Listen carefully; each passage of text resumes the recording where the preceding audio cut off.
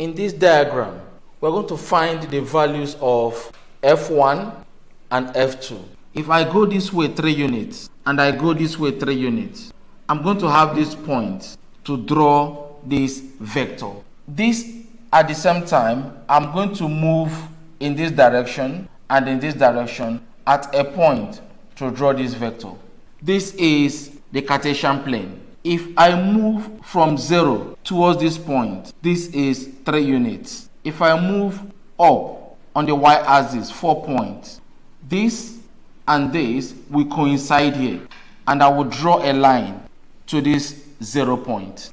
That is, if I have a Cartesian plane, if I move 1, 2, 3, and I move 1, 2, 3, 4, this is the 0 reference point. This 4 moves horizontally.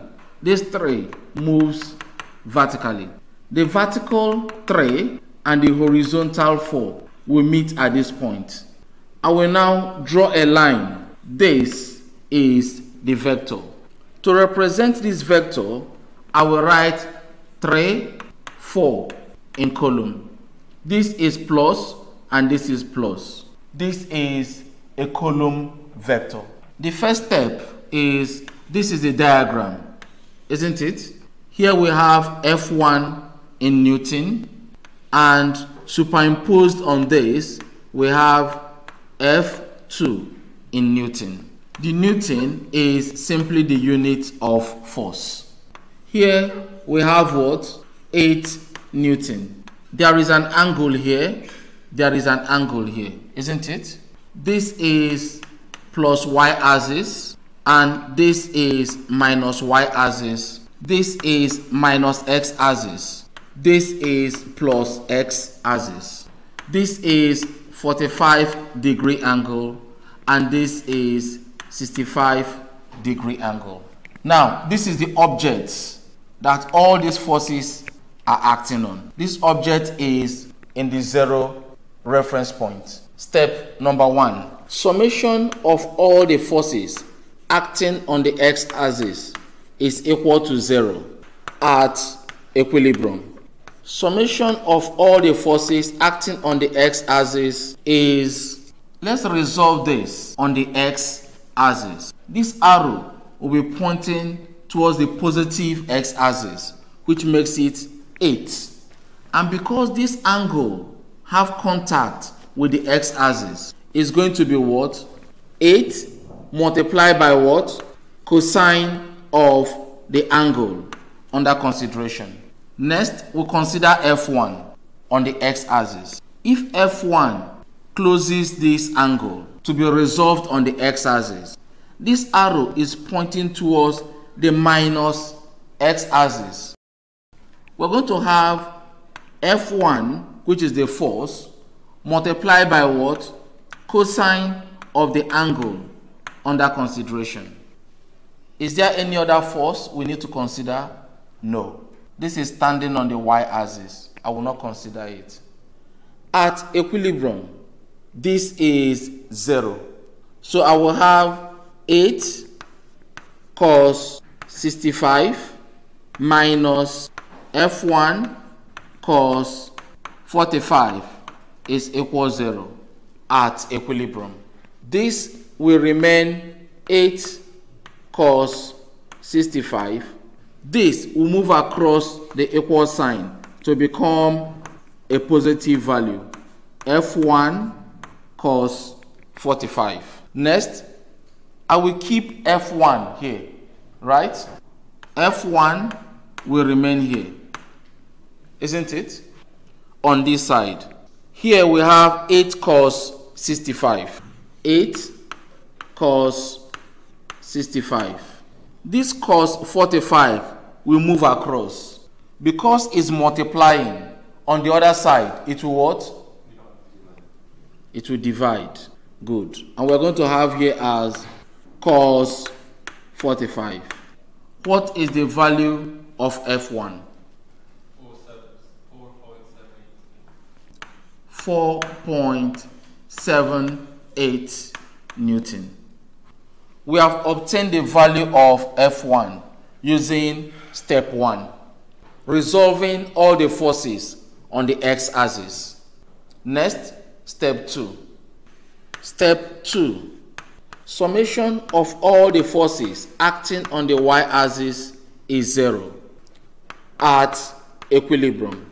Summation of all the forces on the y-axis is, this is on the y-axis, F2, and is pointing towards the what? Negative direction of y. So it's going to be minus F2. I will have minus F2. Next, this will be resolved on the vertical y-axis. And what will it be? Who will tell me? 65. Good. Plus 8 sine 65. Next, we'll consider F1. If we resolve F1 here, what do we have? Good. Plus F1 multiplied by sine 45. At equilibrium, this is 0.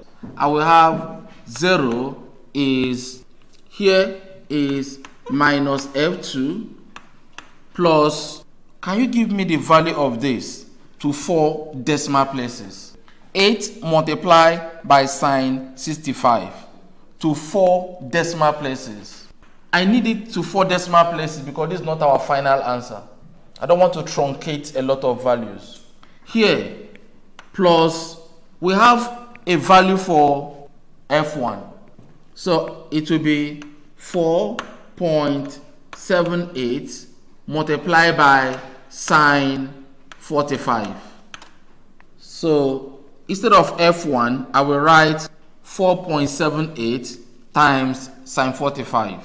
Now I will have 0 is minus F2 plus 7.2504 plus, give me this value please, to 4 decimal places. 3.3799. This F2 is what? Negative. On the other side, it will be positive. You're going to add this to this. You got 10.63 what? So I'll round it off to 3 Newton. This is the value for your F1 and this is the value for your F2. You are done. I hope that was simple. Maybe where you missed it was at equilibrium. This is 0. Say again. Yes. Often, for an object to be at equilibrium, all the forces acting on that object must be equal to 0. If it is not equal to 0, what do you think will happen?